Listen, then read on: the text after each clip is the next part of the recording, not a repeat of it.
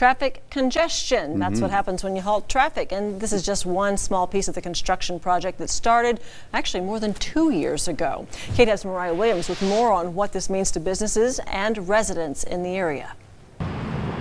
Buffalo Gap Road has had construction for more than 2 years, congesting traffic to add stoplights, sound barrier walls, and a drainage system impacting businesses and residents nearby. I could definitely see why people would be hesitant to face that on a regular basis. Right off the busy road, most residents thought the sound barrier would stop right about here.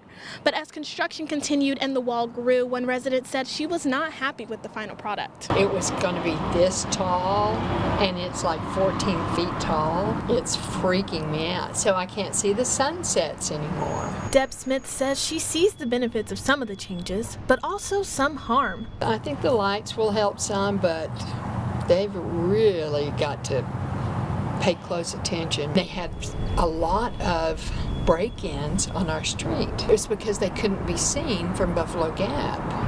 Well, now they really will not be able to be seen. But residents are not the only ones being affected by this construction. With many barriers blocking streets and entryways, it's affecting the local businesses too. We felt a heavy impact. It's been quite a sting.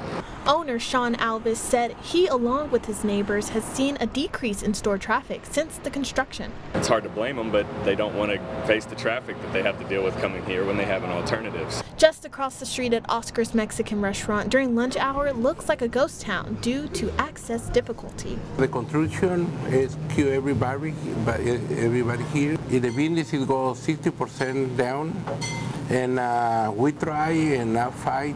Every day we stay open. TxDOT says it does recognize the frustration of residents, but says the end result will be worth the wait. Reporting in Abilene, what coverage you can count on, I'm Mariah Williams, KTAB News.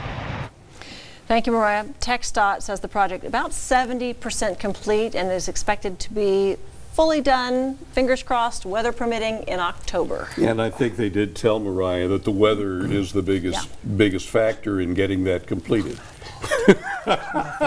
Well, yes, it probably it's always is. Your fault. And the congestion is not spring allergies either. Still not my fault.